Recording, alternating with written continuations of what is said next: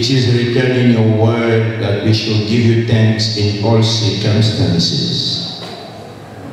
In moment of joy, in moment of sadness, in moment of mourning, we should thank you because you are the God of all circumstances. You are in the midst of us when we are rejoicing. You are in our midst when we are crying. And for this current circumstance, we are mourning the passing of our brother. Lord, we know that you are also comforting us. We pray for your presence to be in the midst and coordinate everything that will take place here. May the flesh completely be subdued and the Holy Spirit take control. We bring all spirit and all understanding captive to the obedience of the name of Jesus Christ. We bind every spirit of distraction. We bind every spirit of confusion. And may everything that will take place here be for the edification of everyone present in this room. May your blood cover us against all plot and scheme of the devil. And everything that will take place here go according to the way, Lord, you have established this day to go. In the name of Jesus we pray. Amen. Amen. You may be seated.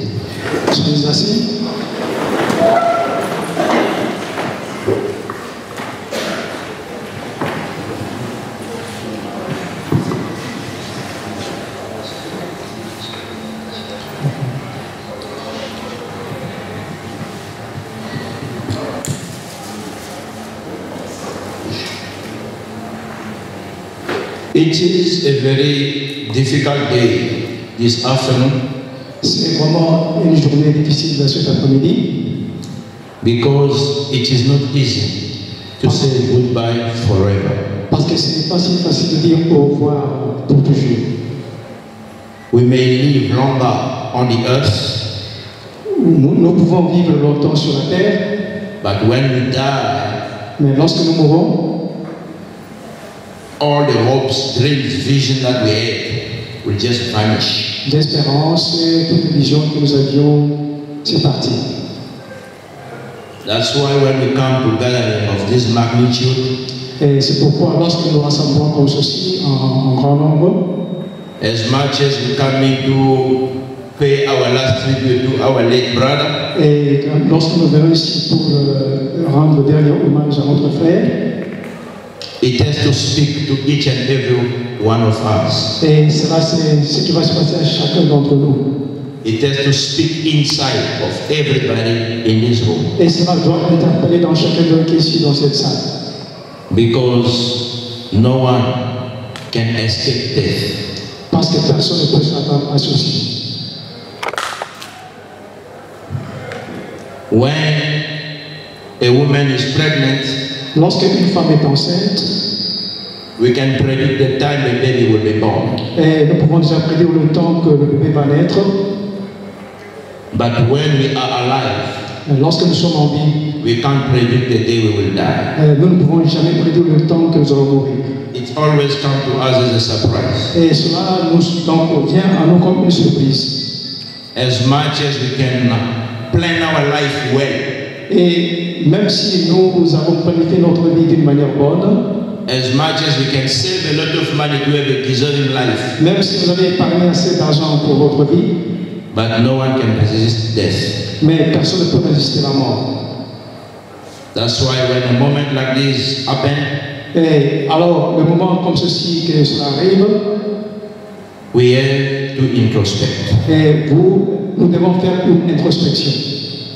In introspecting, et faire l'introspection, we have to come to term. Et nous devons arriver to a point whereby et nous allons arriver à un point où it's a big mistake. Et c'est une grande erreur to live longer on earth et de vivre si longtemps sur la terre without establishing a relationship with God. Et sans pour autant faire une relation avec Dieu.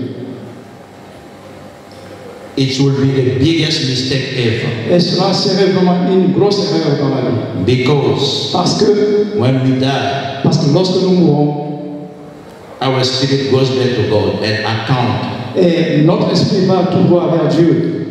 And account on all the things that God bestowed on us on the earth. Et nous allons nous rendre compte de tout ce que nous avons fait lorsque nous étions sur la terre.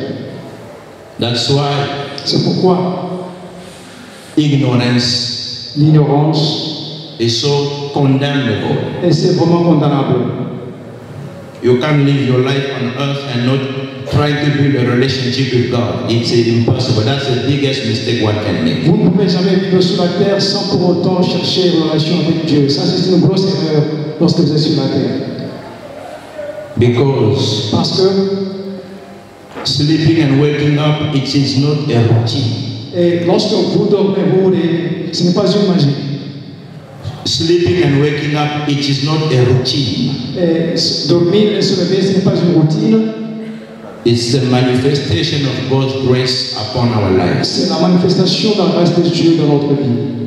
So when you sleep, you wake up, it means God has given you a second chance to make right on all the mistakes that you've been making on earth. Lorsque vous dormez, vous vous réveillez, c'est-à-dire que Dieu vous a encore donné une grâce pour que vous puissiez mettre les choses en ordre pendant que vous êtes sur la terre. That's why c'est pourquoi we shouldn't take life for granted. Et vous ne devez pas vraiment prendre la vie sous forme d'un jeu. We should take full consideration of each and every moment that we live on earth, the breath that we have. Nous devons tenir compte de tout moment que nous passons sur la terre. It is very difficult to say goodbye. Et c'est vraiment difficile de dire au revoir. It is very difficult to say goodbye. Il est vraiment difficile de dire au revoir. And when that moment comes, et lorsque ce moment arrive, no one can fight it. Personne ne peut combattre pour ça. And that's why we got a moment like this. Et c'est pourquoi nous nous rassemblons à un tel moment. We are not doing it for our brother who is in a coffin. We are not doing it for our brother who is in a coffin. Nous ne faisons pas pour notre frère qui est dans le cercueil. But for us that are still alive. Mais pour nous qui sommes encore en vie. He's passing. What does it tell us? What is the message behind it? Et quel est le message que nous avons ici? Seeing our brother in the coffin. Regardez notre frère dans le cercueil. The one that we used to spend time together. Et celui-ci était avec nous ensemble. We used to watch soccer together. On jouait le foot avec lui ensemble. We used to discuss politics together. Et on pouvait vraiment débattre la politique ensemble. Today he is no more. Et aujourd'hui il n'est plus.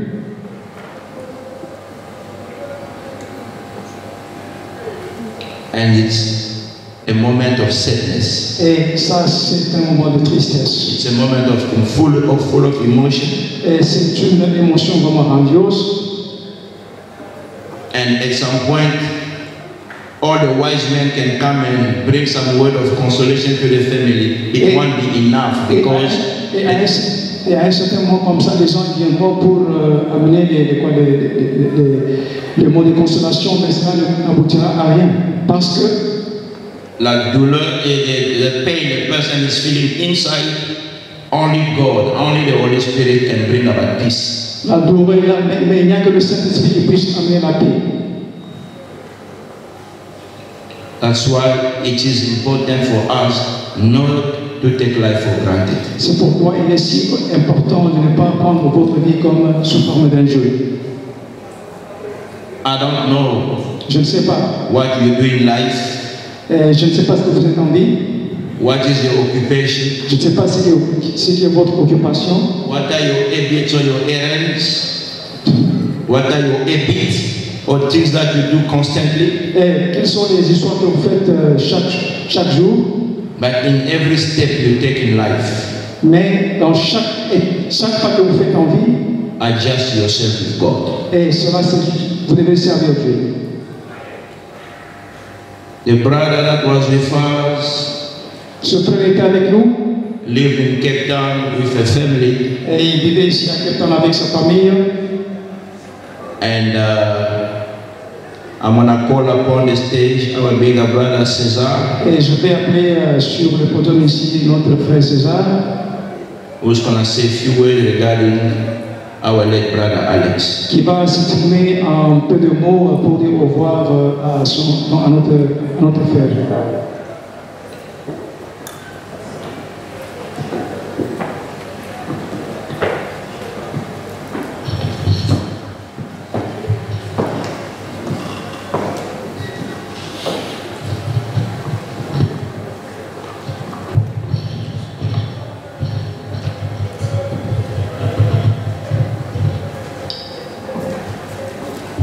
Je vais d'abord commencer par dire bonjour à tous ceux qui ont pensé venir nous assister là cet après-midi. Let me just greet everyone that came today in this place. Je suis César MOUBANGOU MAPEYET. I am César MOUBANGOU, le grand frère aîné de Alex, qu'on appelle Alexandre MOUBANGOU MAPEYET. I am the big brother, the elder brother of this brother in there. Mais avant tout, but before that, permettez que je commence donc par un petit mot de prière. Oh, let me just begin with just a word of prayer. Parce que de moi-même, je ne pouvais pas. If you can just close our eyes. Permettez que je prie. Éternel Père de gloire, Dieu Tout-Puissant, mon Dieu, mon roi, nous te sommes infiniment reconnaissants, Seigneur Dieu Père, pour le souvenir que tu nous as accordé ce matin. Seigneur, de nous-mêmes, on ne pouvait pas, Seigneur. Nous sommes au sortir, au Père, il y en a qui se sont rendus dans le lieu d'église pour aller au louer l'Éternel. Seigneur Père, cet après-midi ici rassemblés, Seigneur Dieu Père, nous sommes ici rassemblés parce que, à cause de la distraction de mon frère Alex, Père de gloire, laisse que Père, que tu nous donnes, au Père, tu me donnes plutôt la force, Père, de le tenir debout ici, Seigneur, parce que de moi-même je ne peux pas. Père, je te remets ce moment ici que nous allons passer et que Père, tu puisses prendre le contrôle du tout, Seigneur Dieu Père, soit l'alpha et l'oméga. Seigneur, au sortir de ce service, Seigneur Dieu Père, j'aimerais que chacun de nous, encore quelques-uns de nous, puissent tirer la leçon. Pourquoi nous vivons, pourquoi nous devons mettre nos vies en ordre. Père, nous ne sommes pas venus ici, oh Dieu Père, pour parler à notre frère Alex, mais nous sommes venus ici pour donner le message et que ce message puisse passer afin que chacun puisse prendre sa vie au sérieux et mettre sa vie en ordre. Du reste, nous le mettons à toi, soit l'alpha et l'oméga, au nom puissant de Jésus, j'ai ainsi pour nous demander. Amen. Comme je disais, as I was saying, je suis le grand frère Alex. I am the elder brother for brother Alex. Je suis le premier de la famille MAPEYET qui est arrivé ici en Afrique du Sud. I am the elder in the family. Et quand j'arrive, j'ai passé un moment. So there was a time. Je vais me rendre au Congo pour aller me marier. So I went to Congo to get married. Et ce moment-là, on était en 2006. So when I went to Congo to get married, that was in 2006. C'était un grand plaisir de revoir ma famille après tant d'années. It was a great pleasure to meet my family after for so many years. Et c'est là où mon jeune frère me parle. And at the time that my young brother told me that Alex MOUBANGOU MAPEYET. So Alex MAPEYET. Il me dit, Yaya. So you told me, brother, grand frère, je vais venir en Afrique du Sud là où tu es. So I would like to come to South Africa where you are. J'ai dit qu'il n'y a pas de problème. Okay, then I said, okay, no problem, you can come. Tu peux venir. You can. Et j'ai célébré mon mariage. And then, so we got married. Après le mariage, je reviens. So after marriage, and then I came back. Et quelques temps après, just in a short while, Alex ayant l'autorisation de son grand frère pour venir ici, il est venu. So Alex got that authorization to come to South Africa. Et comme on le dit en français, as we say in French, tu veux aller au ciel. If you want to go to heaven, ça veut dire qu'il y a des siens qui sont déjà là-bas. It means, tu veux aller au ciel, il y a des siens qui sont déjà là-bas. So if you want to go to heaven, there are angels who are still there. Sachant que son grand frère était déjà là. So that promise is there already. Il saura m'orienter. So it will be there with them. Alors, à ce moment-là, j'ai eu deux cadets qui sont arrivés ici en Afrique du Sud. So in that time, so I had two brothers that came in South Africa. Le premier arrive. So the first one arrived. Et Alex est arrivé en deuxième. And then Alex was the second. Et quelques temps après, So after that, après la célébration du mariage, je reviens en Afrique du Sud. so after the wedding, so we came back to South Africa. Je reçois Alex. So I received Alex, Quelques temps après, and then after that, c'est mon épouse qui arrive. and my wife came. Et j'ai fait tout ce qu'il fallait faire pour que je puisse orienter mon cadet. So I did all my best to introduce my Benjamin to the family. C'était mon devoir. C'était mon devoir. So that was my duty, Et je l'ai fait. and I did that. En l'aidant à avoir le papier, qu'il puisse rester en Afrique du Sud. So it was agreed that so he could stay in South Africa, Et puis, and then je trouvais aussi du travail avec les relations que j'avais. J'ai essayé de le connecter. I had to get him some work so that he can survive. Je crois qu'en tant que grand frère, As an elder in the family, j'ai joué un petit rôle. I had to play a role, Je dirais même le minimum qu'un grand frère pouvait faire pour son frère. even the minimum as an elder brother. Et je n'aimais pas m'éloigner beaucoup plus de mes frères, parce que j'ai parlé au préalable des deux frères. And I didn't want to stay away from my brothers. J'étais à Maitland I was there in Maitland. quand je reçois Alex So when I received Alex et l'autre frère, and another brother, nous partageons la chambre ensemble. so we're just sharing a room together. C'est très important de savoir comment Alex est arrivé en Afrique du Sud. And that is important to find out how Alex came to South Africa. Nous partageons la chambre So we're sharing the room, et le moment est arrivé, mon épouse arrive. and then my wife came. J'ai dit, les cadets, So I talked to my Benjamins. je dois vous laisser ici parce que moi je suis déjà marié. So now I have to leave in this room. I have to find another place to go because my wife arrived. Je ne voulais pas aussi m'éloigner, c'est-à-dire me retirer, d'être loin de plutôt. And I didn't want to go to another far place. Nous étions à Maitland. So we are here in Maitland. Et moi, j'ai trouvé une maison ici, à Brooklyn. So I found a house in Brooklyn. De telle sorte que s'il y a un problème, So that if there is any problem, pour que nous soyons en contact. so we could just be in contact. J'avais bien voulu cette proximité parce que pour que j'ai l'œil sur mes frères. Because I want just to be close to them, because I want to be just close to my brothers. Et chaque fin d'année, chaque fête de fin d'année, j'aimais rester à côté de mes frères. And each and every end of the year, I could stay close to my brothers. Précisément le 25 décembre, Precisely on the 1er 25th janvier de chaque année, Christmas, so the first year in January, you could stay together, manger ensemble et on pouvait tout faire. to eat together and to enjoy together. Alex arrive ici en 2006. So Alex arrived in 2006. 2006, 2007, 2008 jusqu'en 2013. So in 2006, 7, 8 until 2013. C'est là où j'ai perdu l'habitude de manger ensemble avec mes frères pendant les fêtes de fin d'année. So that's where I lost the fact that we have to eat together each and every end of the month, end of the year. Je me suis dit qu'ils sont suffisamment mûrs, ils sont suffisamment grands, ça veut dire qu'ils peuvent. So I've said, okay, they're old enough so they can just take care of themselves. Voilà, déjà, c'était pour montrer combien j'étais attaché à mes frères. So it showed how I was completely attached to my brothers.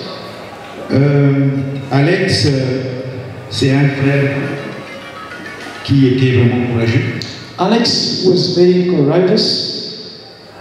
Et à chaque fois quand j'étais en face de lui, il m'appelait toujours par grand. Il ne me disait même pas grand César, il me disait pas grand. Il m'appelait son par grand. So every time he was big brother, big brother. Pendant tout le temps que nous sommes restés ici en Afrique du Sud avec mon frère, So all the time that we stayed in South Africa with my brother, on n'avait jamais eu de guerre avec mon frère. we never had any contention, any quarrel. Peu importe le problème. No matter how great the problem was. Quand je parlais, il savait que c'était un grand frère qui tentait de parler. So when I was speaking, that was a big brother speaking to them. He could just listen one time. C'est pour dire que j'ai eu de très bonnes relations avec mon frère. So it means that I had good relations with my brother. J'étais pour lui pas seulement comme étant un grand frère, I was to him not only as a big brother, mais aussi un père. like as a father to them. Étant l'aîné ici en Afrique du Sud. As an elder brother here in South Africa. Parce que nous sommes une famille nombreuse. Because we are in a big family. Et on était là toutefois avec Alex. Quand il y avait un problème, Alex venait vers nous. We were together, whatever, there could be any problem, so Alex was there, we could just find a solution to the problem. Alors il est arrivé un moment. So now there came a time. Alex ne me fréquentait même plus. Alex did not come to me or contact me. Je me disais que bon, certainement il doit être occupé par le travail ou par ses occupations. Well, I was talking to myself about, okay, he might be very busy with his own business, so okay, it's fine. Et comme je l'ai dit, il me prenait comme leur père. So as I said, I was like the father. C'est juste en fait pour dire qu'aujourd'hui, si nous sommes ici, si vous voulez savoir à propos d'Alex. And so this means that if you want to know about Alex, vous ne pouvez qu'à m'approcher pour savoir tout you can only come to me and I'll tell you everything. Peu importe ce que les gens racontent dans des petits coins de rue. No matter what people could talk in other places. Alex était quelqu'un qui était de Alex was in my heart. Alors, de ma part, ici, comme nous sommes rassemblés ici, so on my side, as we're sitting here in this place, nous venons en fait ici pas pour parler à Alex, so we didn't come here to talk to him, mais pour vous parler.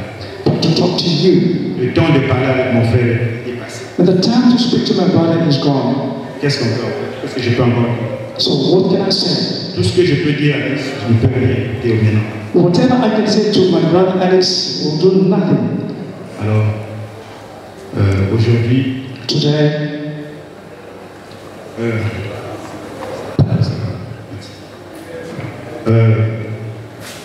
nous ne pouvons aujourd'hui dire que c'est dans des moments comme ça, quand on vient dans des cérémonies bien sûr de ce genre. So it is in this moment like this, nous apprenons beaucoup. That we learn a lot. Alex, c'est quelqu'un que je peux vraiment dire, il laisse un grand vide au sein de notre famille. Alex, as I said to you, he has left a hole in our family, a big hole. C'est pas facile pour la famille. It is not easy for the family. Surtout de l'autre côté là-bas au Congo. And especially in Congo, la mort survient à un âge vraiment on ne peut pas croire. So they're just surprised at the age that nobody expect. Le papa d'Alex est encore vivant. Our father is still alive. Sa mère également est encore vivante. And the mother as well. Et sa maman aujourd'hui d'être cardiaque. And today, today she's suffering. Cette nouvelle, elle n'arrive pas à supporter ça. So she could not bear this message, this news. Combien de fois quand le corps sera rapatrié au pays, quand le corps va arriver de l'autre côté. And now I wonder when the body will get into Congo. C'est pas facile au sein de notre famille, la famille d'un pays. It is not easy to go like this. Et comme je disais que la mort d'Alex, and as I was saying that his death, moi en tant que son grand frère, j'étais là jusqu'à ces derniers jours. Me as his brother, I was there on his side. Il y en a peut-être qui ne vont pas, qui n'ont pas appris cela. So many people did not learn about it. Ce fut un 1er mars. It was on the 1st of March de cette année. Of this year. On m'appelle. They found me. Je me retrouvais de l'autre côté là-bas de Montaigu Garden. I was there in Montaigu Garden. On m'appelle. César, il y a ton frère qui est malade. César, there's a brother who is sick. Et à l'ambulance, il devant la place. So we have to take him to the hospital. J'étais à Montaigu, j'ai dit. So I was there in Montaigu and then I said to myself. Comme l'ambulance est déjà là, So as the ambulance is very ready, c'est une bonne chose. that's a good thing. Ça veut dire qu'il va commencer ses premiers soins médicaux. That means that, okay, you'll take his first care as a... Je fais juste tout ce que j'ai et puis je vais me rendre là où se trouve mon frère. So I'll leave everything and I'll go to where my brother is. Et j'ai dit à celui qui m'avait appelé que prenez le numéro de l'ambulance. Then I told to them who phoned in, I would take the number of the ambulance. Et prenez aussi le lieu là où on l'amène. And let me know also the place where they're taking the body to. Je vais suivre mon frère là. And then I'll follow. I'll come. Et c'était 15 heures. C'était à 15 heures. That was around PM. Le même jour, le vendredi 1er mars. That was the same Friday, the 1st of March. Je laisse mon travail. So I left everything. Je dois aller voir mon frère. So I had to go see my brother. Et quand j'arrive, so when I arrived, c'était à l'hôpital de Bontrevel. It was at an hospital in Bontrevel. Et quand j'arrive, j'étais avec mon épouse. When I arrived, I was with my wife. Et quand j'arrive là-bas, le docteur me dit que voilà. So when I arrived there, so the doctor told me, vous avez bien fait de venir. So it's good that you came. Pourquoi? Parce que Alex ne pouvait pas communiquer avec le médecin. Alex could not communicate with the doctors. Quand j'arrive, je regarde la fiche. So when I check the phone, des informations fournies par Alex. All the information that he gave to the doctors. Auprès du docteur. Auprès du docteur. The information that he gave to the doctors.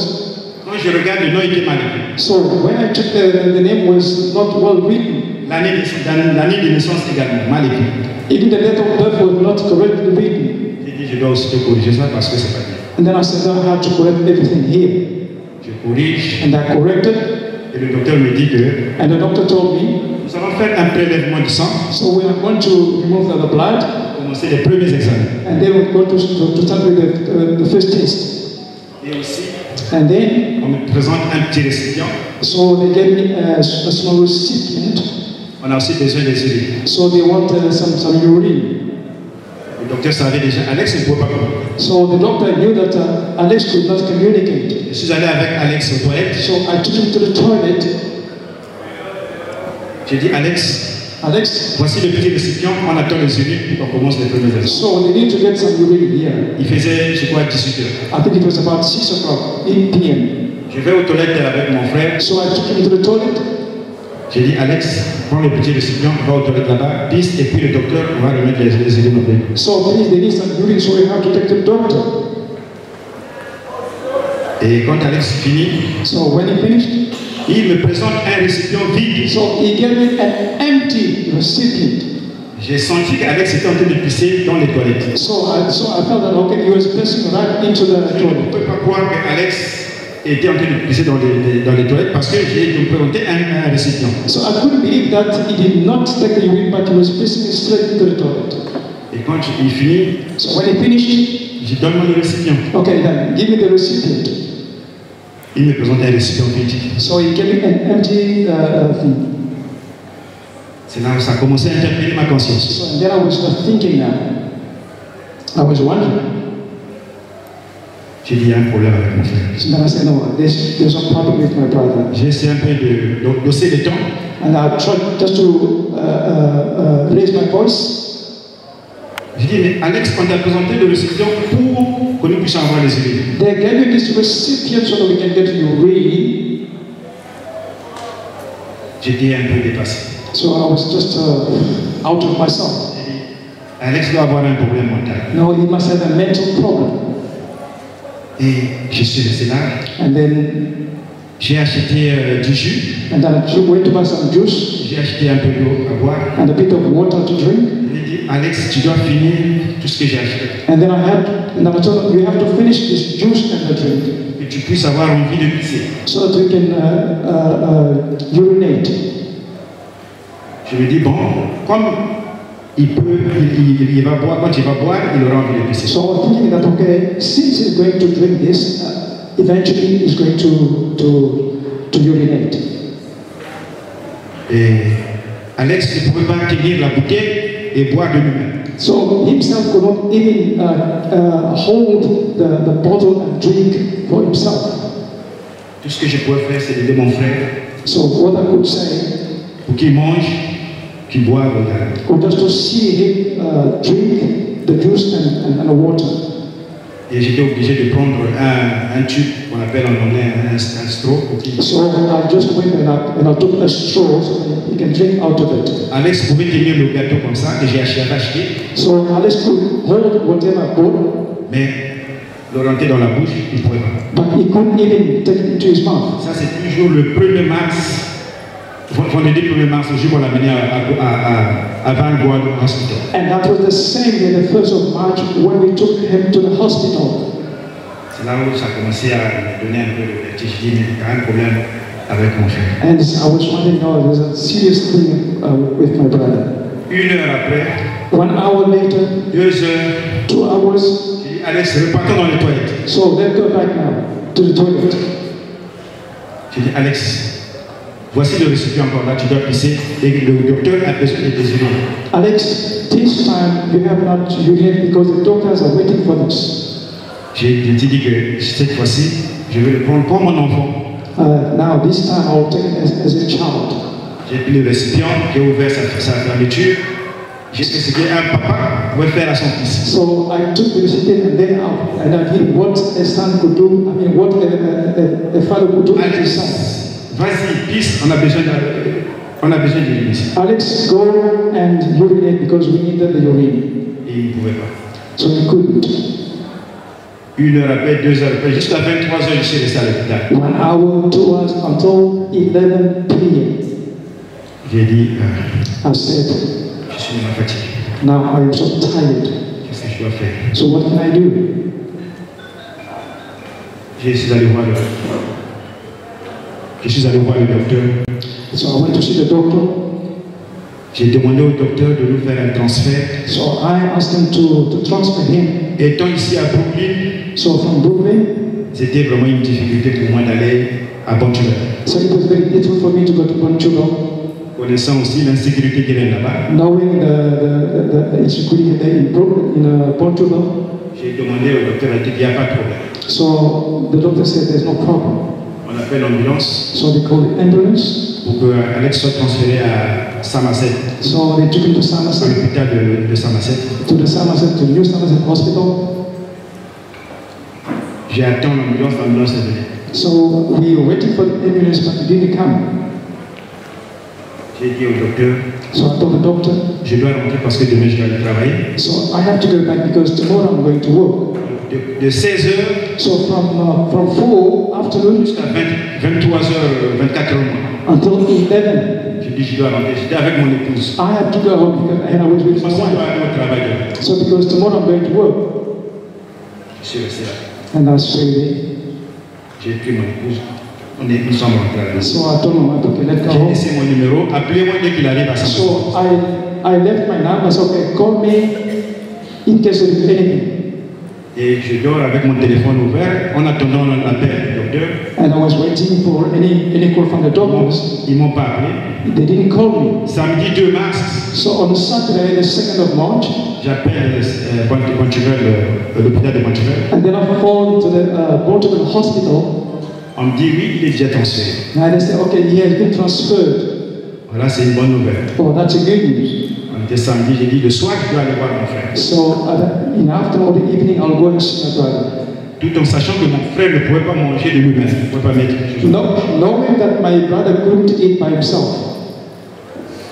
Je suis resté là. And I was there. J'ai attendu 19 heures. And I was waiting until 7 p.m. Permettez que je prenne du temps pour vous expliquer tout ça. En tant que membre. Please just bear with me. Let me just explain to you what happened. Beaucoup de gens parlent, ils ne savent pas comment aller accéder à ça. Because people are talking, but they don't know what happened. Le soir de 2 mars, j'arrive à l'hôpital. On the 2nd of March, so I went to the hospital. Avec toujours quelque chose à manger pour mon frère. So I took some food with me to give to him. Quand j'arrive à l'hôpital de Samasset, So when I arrived at the hospital of Somerset, on me dit qu'il est dans la salle des urgences. so they said that he's the ICU. On me dit que vous ne pouvez pas aller le visiter pour longtemps. Sinon, vous avez 5 minutes, vous le regardez seulement et vous le sortez. They said you cannot visit him for a while, but I can just give you only 5 minutes. Mais j'ai à manger si je dois nourrir mon frère. And I've got the food that I have to give to him. Et j'arrive, je le vois comme ça, il était fatigué. So I ran there and I look at him, he was so angry. Je l'ai réveillé, je l'ai dit. So I wake him up. Alex, réveille-toi, j'ai apporté à manger, tu dois manger parce que toi-même tu ne peux pas. Wake up, I brought you some food because you must eat. Il était fatigué. He was very tired. J'étais obligé de repartir avec la nourriture à la maison. So I had to take the food back home. Alex a passé pratiquement 4 jours dans la salle des urgences. So Alex only spent 4 days in ICU. 3 à 4 jours, si je 3 to 4 days in ICU. Dimanche, lundi, Saturday, Sunday, and Monday. Et le mardi, il est transféré dans une salle où il pouvait recevoir de la visite. And on a Tuesday, he said they put him in another room. Et quand il est placé dans une salle, dans la salle numéro, je crois 4, si je ne me trompe pas. I think they put him in the room number 4, if I'm not mistaken. Parce que je dis, voilà, ce moment, je dois rester longtemps avec mon frère quand je vais aller le visiter. I was a bit happy to say, okay, so this time, so since they put him in another room, so I will have time to go and visit him. Mardi, je n'étais pas rendu à l'hôpital. Tuesday, I didn't go to the hospital. J'ai appris cette nouvelle à l'hôpital. So I had that news very late. Et toutefois, quand je partais à l'hôpital, when I was going to the hospital, je communiquais toujours avec mon frère Clark. And I was communicating with my brother Clark. Et le mardi, là, je n'étais pas à l'hôpital, lui, il était là. And on a Tuesday, I was not at the hospital, but he was there. Et il me rendait toujours compte. So he was telling me whatever was happening there at the hospital. Vous levez pour que les gens Can you please stand up so they can see you? Il était là avec moi toutefois quand je partais à l'hôpital. He was there when I was going to the hospital. Et la vidéo que j'avais prise dernièrement quand il mangeait, and the last video that I took when he was eating, c'est lui qui lui faisait manger. That's him who was feeding him. J'ai informé la famille, And so I informed the family, particulièrement papa, particularly my father et ma soeur qui est en France. and my sister who is in France. Voici la vidéo, Alex est malade. So this is the video. So Alex is sick. Alex mangeait et Alex was eating. Alors c'est le jeudi qu'on m'appelle. And then on Thursday, they called me. Le médecin m'appelle, Alex. So they called me, the doctors called me. Le docteur m'appelle plutôt, tu dois venir. So the doctor called me that I have to rush to the hospital. Il y a un document que tu dois signer pour un nouveau traitement. So there's a document that you have to sign. Alex n'ayant pas toutes les aptitudes en place. So Alex could not put anything in place. Il ne pouvait pas signer un document. So he couldn't sign. Ce n'est que son grand frère. So only me as his brother that could sign. Je suis allé là-bas, j'ai discuté avec l'équipe médicale. So I went there. Et le docteur me dit, so the doctor told me, de soumettre à un autre traitement. So he has to undergo another treatment. Je dis, mais le traitement, c'est une bonne chose. Ça ne marche pas. Okay, treatment is a good thing if you have to change, because this one doesn't work. J'ai lu le document, les éléments les plus importants du document, j'ai lu. So I went through the form and I saw what the important things that I read and I signed. Et quand j'ai fini rapidement de discuter avec l'équipe médicale, and so when I finished, I was talking to the medical staff. Je me rends directement aller voir mon frère parce que j'avais apporté quelque chose à mon frère. Because I rushed quickly to him because I took some food with me. Là, on était le jeudi 6, le jeudi. On était that was on a Thursday. Et Alex était en position couchée. And he was just laying down there. Je l'ai réveillé, Alex. So I wake him up, Alex. Réveille-toi, je suis venu te faire manger. Wake up, and so I brought you some food. J'ai demandé l'assistance de la dame, l'infirmière qui était là. And with the help of the assistant, the nurse, d'arranger les lits, to make up bed at the right position. J'essaie un peu de donner quelque chose à manger à mon frère. So I tried to feed him. Il ne pouvait pas manger. But he couldn't. Même boire, il ne pouvait pas. Not even drink. Ça commençait à m'inquiéter. And that was bothering me. Je suis rentré tout triste à la maison. So I came home sadly. On était le 7. And that was the 7th. Et je rentre à la maison du Christ. And I came home very, very sad. Le seul espoir que j'avais, so all the hope that I had, je me suis rappelé, j'ai signé pour un nouveau traitement. So I have said, okay, I have signed for the new treatment. Doit certainement apporter quelque chose de positif. That the new form that I signed for the new treatment should bring something positive. Alors, then, la nuit du jeudi au vendredi, and Thursday night, la nuit du jeudi au vendredi pour arriver au oui vendredi. Thursday night, yeah, let's say Friday morning. Du matin, je regarde. So at 4 a.m. in the morning on a Friday, de Cape Town 021, and I saw the connecting from 02149, something like that. Du matin, j'ai dit, ça c'est l'hôpital qui m'appelle. And I said, okay, so the hospital has called me. J'ai bien voulu décrocher, mais ça n'avait pas marché. So I could just pick up at the work. Je suis allé déposer l'enfant le matin. So I took the child to school in the morning.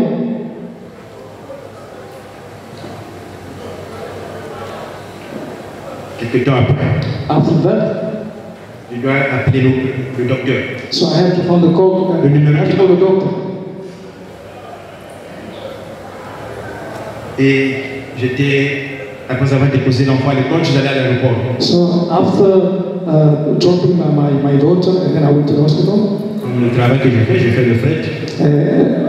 Sorry, I went to work because I do the flight. Je suis allé déposer les colis à l'aéroport. À mon retour, sur N1, so I took the luggage to the airport. On my way back, c'est un numéro qui m'appelle. So there's a number that called me. Mais avec un ton qui était un peu dur. With a peculiar voice, a hard voice. On t'appelle, tu ne débauches pas pourquoi. So they calling you, but why are you not answering? Maintenant que j'ai débauché. So but now, okay, now I am answered. Quand tu écoutes, il y a le docteur qui peut te parler. So, and then after that, so the doctor wanted to speak to me. J'étais obligé de me mettre à côté. So I had to just to pull over. Après la ligne jaune. And then. Et j'étais à l'écoute du docteur. And so I was listening to the doctor talking to me. C'est le docteur qui me dit. So the doctor told me. Les nouvelles ne sont pas bonnes. So that is not a good news. Ton frère est décédé. So your brother is gone. Je suis resté dans la voiture. I've stayed in a car, completely worn out. Je dis, mais comment je vais faire pour conduire, pour me rendre à la maison? So how am I going to get home? J'ai bien voulu appeler quelqu'un qui vienne conduire ma voiture. So I was looking for someone who come and help me drive the car to home. J'ai dit, ma vie est dans mes mains. So I said, my life. Ça fait un bon moment que je conduis. It's a long time that I've been driving. Je prends ma vie en main et je dois conduire jusqu'à la maison. So let me be brave, so let me drive home. On me dit, il faut venir vite parce que nous devons transférer le corps à la morgue de l'État. So then we said, so we have to take the body to the government morgue. Quand je viens à la maison pour prendre mon épouse. So when I came home to fetch my wife. Afin qu'on aille faire la reconnaissance, effectivement, Alex est décédé. So that we can go and fulfill some of the requirements. J'arrive, je vois mon frère couché au lit. So I ran there and I saw my brother laying down. Je ne pouvais pas croire. I couldn't believe. Pour moi, c'est comme s'il dormait seulement. For me, it was just like a joke. It was as if we were just sleeping. Je suis resté pendant longtemps. So I stayed there for a long time. Devant le corps de mon frère. So in front of him. C'est peut-être pas une vraie qu'il est décédé. It's just gone already. Je suis resté là. So I stayed there. Jusqu'à ce que j'ai pris mon courage. And then I had the courage. Je dis. So I said. Je dois faire maintenant que je suis au courant que mon cadet est décédé. Now I know that my brother is gone. Je dois informer maintenant la famille. So I had to inform the family. commençons toujours par papa. To Congo, and especially to my father, J'informe mon père.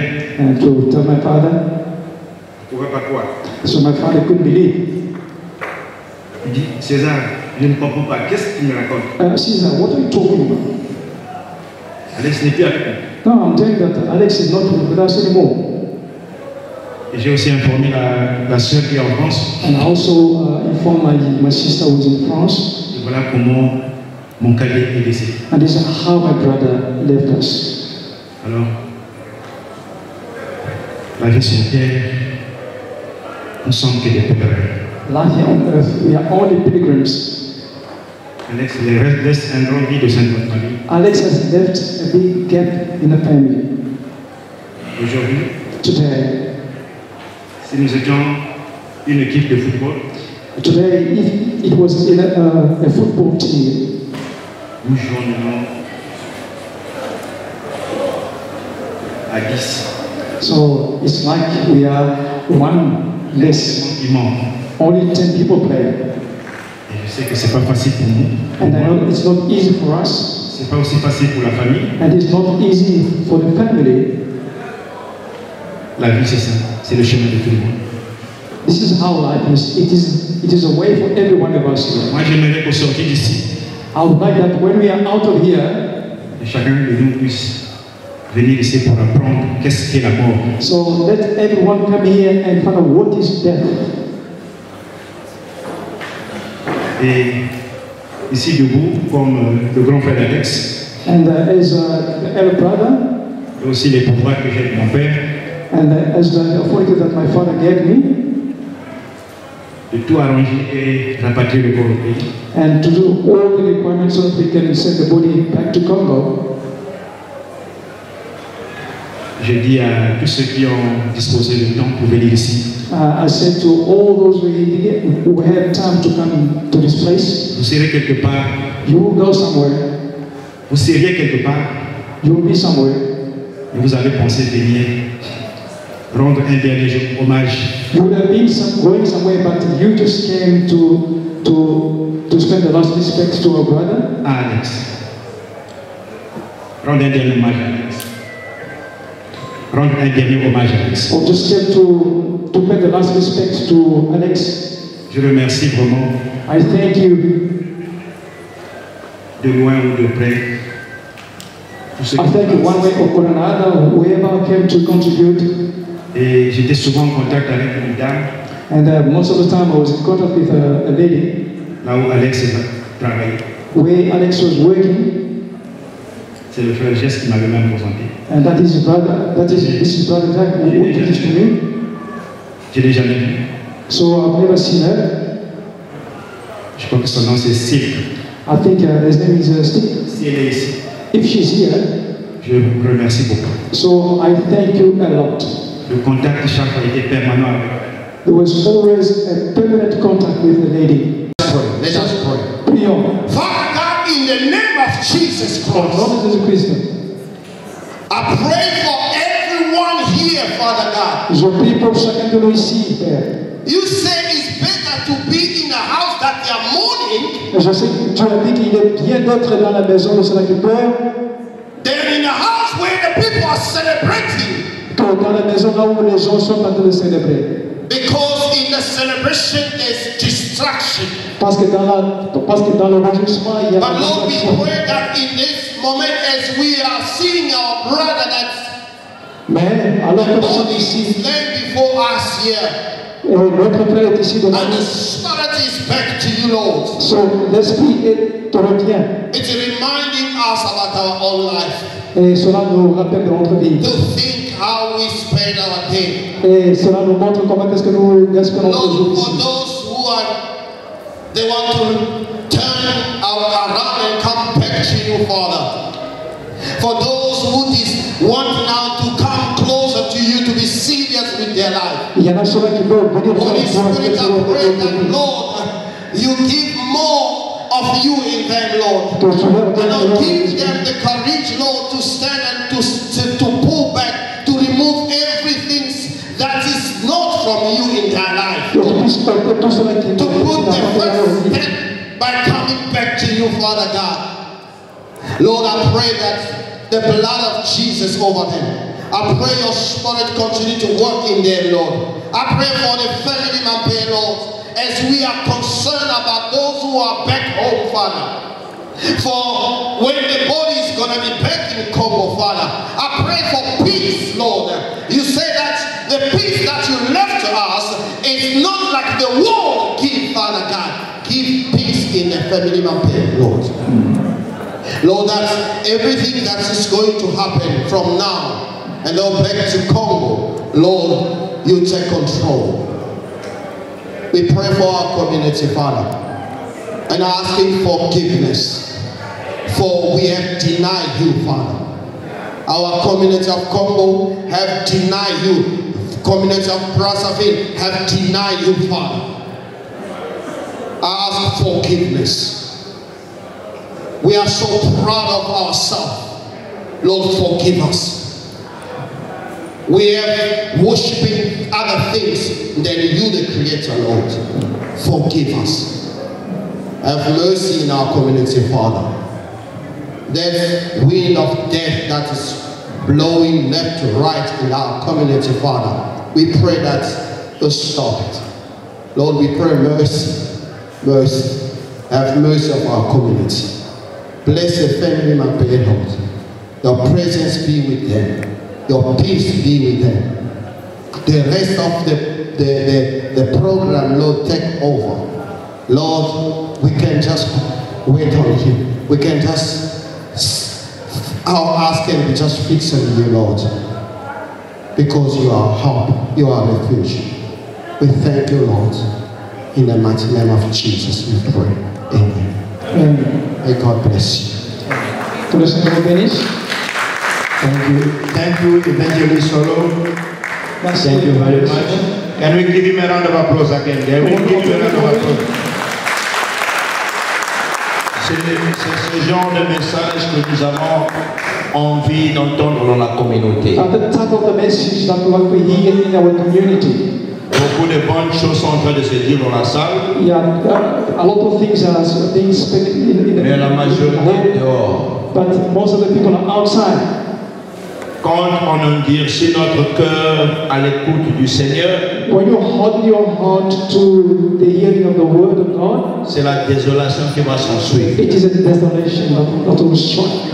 Si cette cérémonie ne nous dit absolument rien du tout, if what is happening here means nothing to you, ça veut dire que nous ne comprenons même pas notre raison d'existence. It means we will not understand the fact of living. C'est comme si nous vivons par hasard. It is like we living by hazard. Chaque être humain est sur terre pour un objectif spécial. Each and every human being here on earth has a specific purpose. Et quand tu n'arrives pas à t'aligner avec Dieu, and when you don't align yourself with God, tu passes à côté de ton objectif. So you're out of your target. Merci encore, évangéliste Solo. Once again, nous allons continuer notre programme. Maintenant, nous sommes à l'heure de témoignage. Now we would like to hear some testimonies. Je vais appeler Papa Claveri. I would like to call Papa Claveri. Nous sommes pratiquement à la fin de notre programme, donc je vais demander à tous ceux qui vont donner des témoignages d'être vraiment brefs pour que nous puissions rattraper le temps. Those who would like to testify can just bring and be very short because we're almost at the end of our program.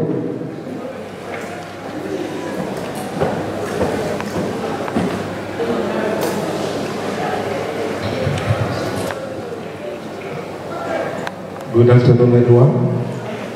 Bon après-midi tous. I'm going to be very brief. Je suis vraiment très bref. The MC has came.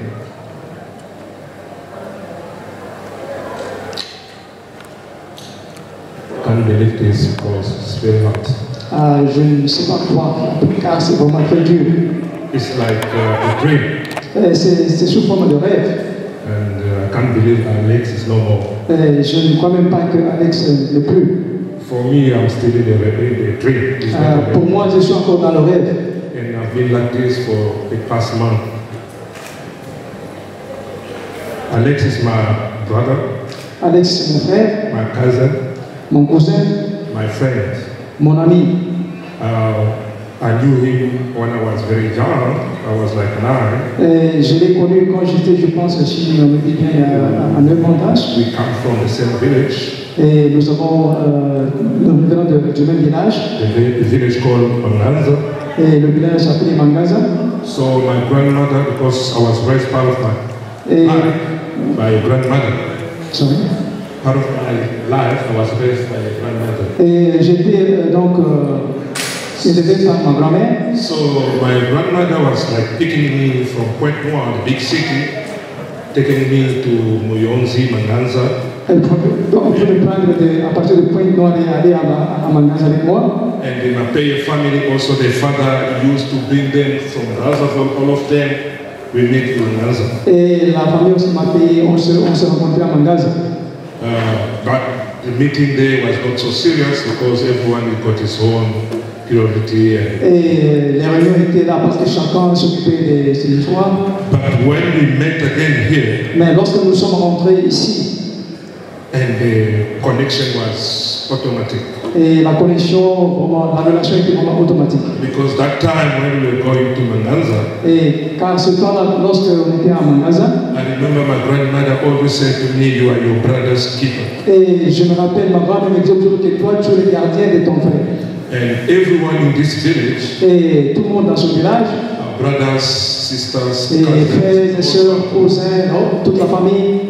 So when I met Alex here, when I met César here, et quand je l'ai rencontré ici avec grand César, for me it's my family.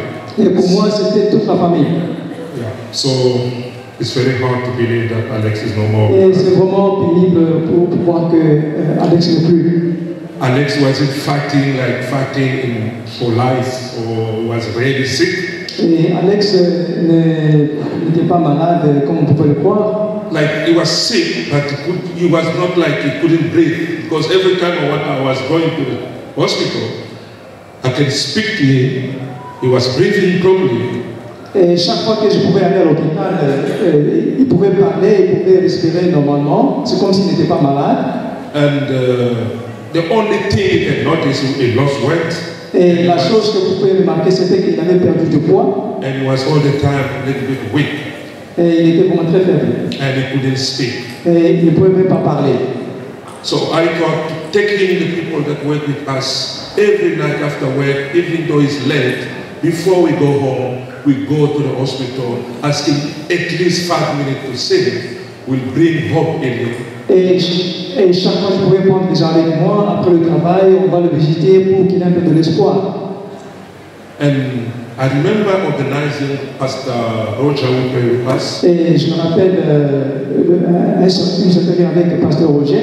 Who worked with us, sorry. Et qui travaille avec nous. I took him there and the pastor. Je l'ai pris là-bas, j'ai dit pasteur. We need to go pray. Et nous devons aller prier pour lui. So we went there, we prayed with his big brother. Et nous sommes allés là-bas pour prier avec lui ensemble avec son grand frère. It was amazing night because normally only 2 people can go make a visit, but that night, they allow us to be like 5. Et vraiment c'était quand même miracle parce que normalement on doit toujours aller 2, mais cette fois-là on nous avait permis, je tombe même à 5. Alex est mort. Alex n'est plus. Je ne sais pas quoi dire. I will tell you, I will say here, anything I will say, I will not bring Alex. Et je peux tout dire ici, mais je ne peux pas le ramener à la vie. So, only say Alex, brother. Et tout ce que vous pouvez dire à Alex, we love you. Et nous t'aimons. Go well. Et va bien.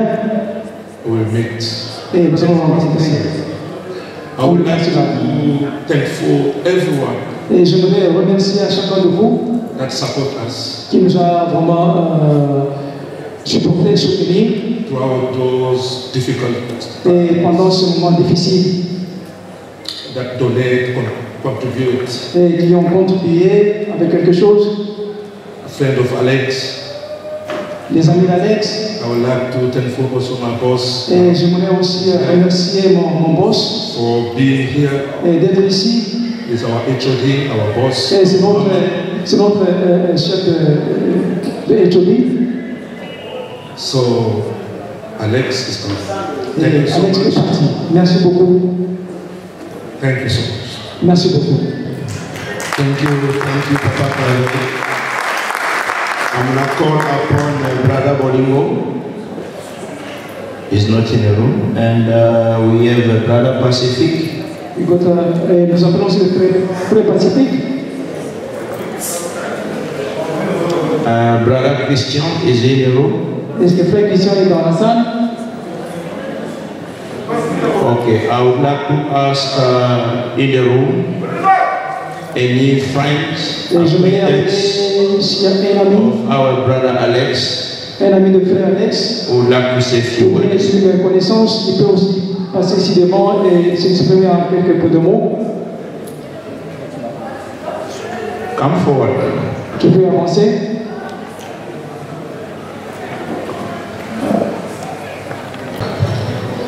Bonsoir tout le monde. Good evening, everyone. Moi, ici le frère Priva. Et I'm Brother Priva. Bon, j'ai eu la chance de faire le dernier boulot avec Alex. Et lastly, worked with Alex. Donc, il était vraiment bien, c'était un bon ami. He was a great friend and we worked together very nice. Il nous faisait toujours rire.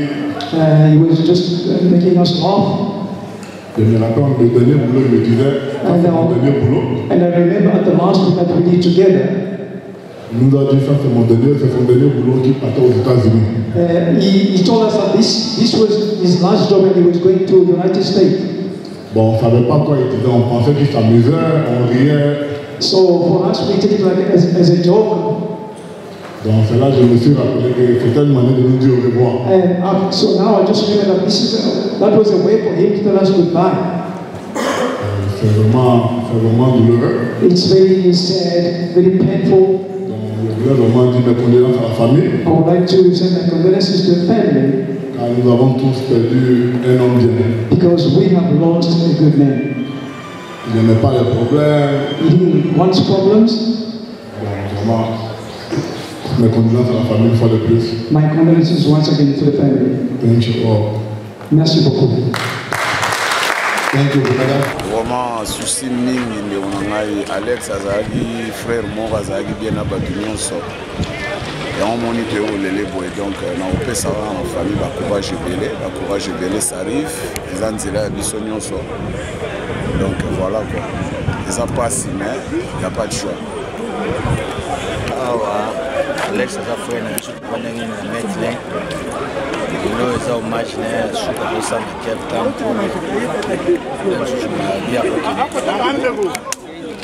Then to my dear, okay, more to learn.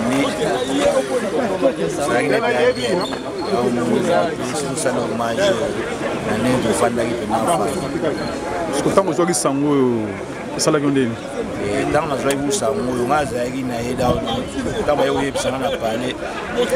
Tout zagi n'est nuit passée. Avant 3 jours, tout zagi n'est sur le ma casse. Sur le naïe, bana la monde, qui t'inaïe, c'est pas tout capouana qui on va te ramasser sur le mot encore. Bétail m'a soulevé, il y a un fait l'amour, on ce soir, on va point A. Après, il y a qui parle. Si vous avez eu besoin d'Alex, il faut 5-4 jours de matin, on a la carte. Ça va, mon kilo, mais tu vas soulever ça qui m'a dit. Ça passe au rang. Comme le roi, il va partout dans le monde. Talaga et Mogodongi. Un peu de mal, et moi, comme il continue. Alors, vieux de ça, les lots dans l'Epsa, mon frère. Zola va te battre, zola va te battre, zola kuna. Bato va te mikuna, bato nyonso va za mu ko tina kati ai. Bato yaki matang. To moni bati baza mu ke par rapport à belé. Ataka comme feti. Mais o za yaki chef frère, to yaki na yi. Kan ndenge ko melier do biso beto ana biso bike côté.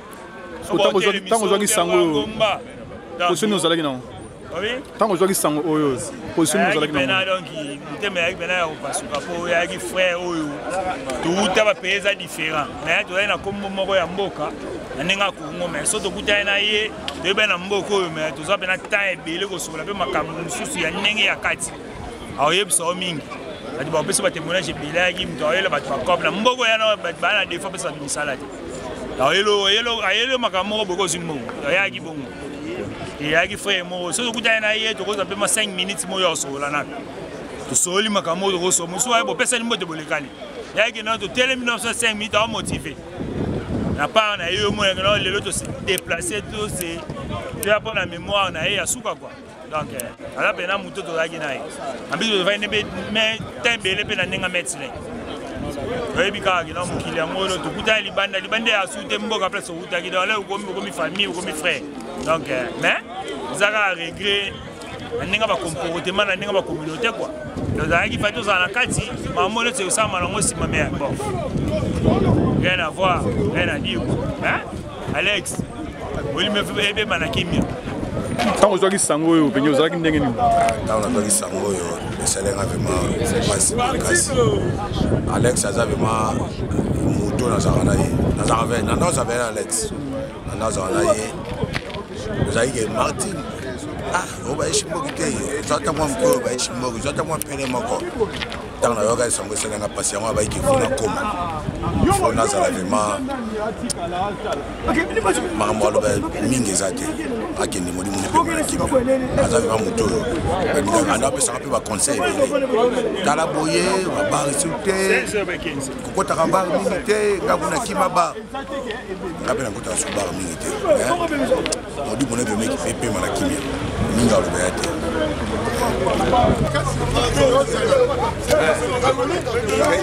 Bonjour père. Bonjour. Aujourd'hui, nous allons aller à Alex. Ok. Qu'il soit que Molimo n'est en paix. Il a fait son temps sur le chemin de tout le monde. Nous avons bien. Et c'est un regret pour la famille. On dit que bon, bah, ta famille que Dieu puisse les encourager sur le chemin de tout le monde. On est né, on part et il est parti. Donc le confort va venir de Dieu pour que la paix soit là, qu'il puisse voir que son chemin n'était pas en vain et qu'on continue toujours sur ce qu'ils avaient commencé à faire dans la famille. Vraiment le regret pour la famille et je prie Dieu que la famille soit confortée par la grâce de Dieu. Merci. Relation nous avons Alex. Mais qu'est-ce qu'on a dit? La Bible dit dans Ecclésiaste 8:8, personne n'a le pouvoir de son souffle. Donc tout ce qui arrive, Dieu a programmé. Ce qu'on va dire, c'est se consoler. C'est nous aussi se préparer. Un jour, ça arrivera pour nous. De quelle façon ça arrivera? Donc, il faut se préparer pour rencontrer le Seigneur. C'est ce que je peux dire.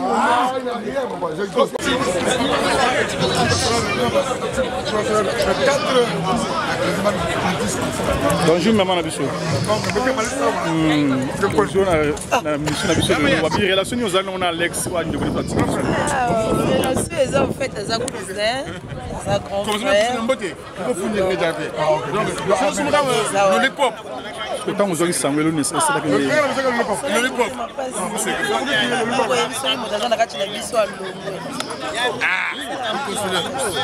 Un mot pour ta femme, bah tu dois partir à Congo.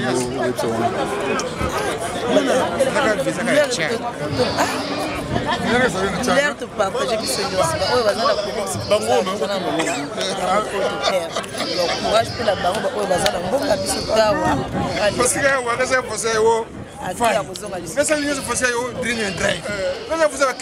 D'accord, pas de vidéos, pas de photos.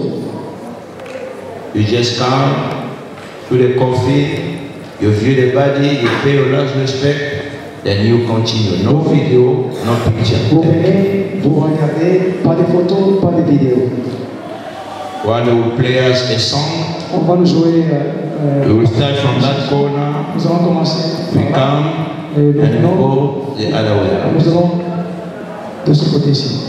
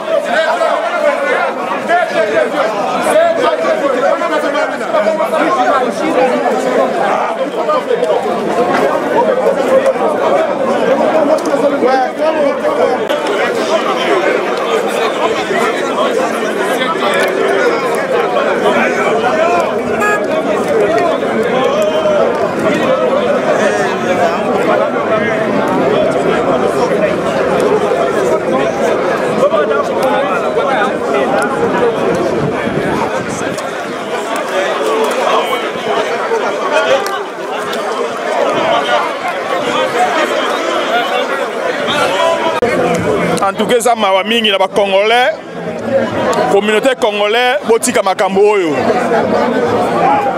tolela ba baza kolela matanga ezaka so matanga bayaka komela masanga te yaka kolela muninga na sima bongo duma. Ah oui, c'est Congo Révélation News.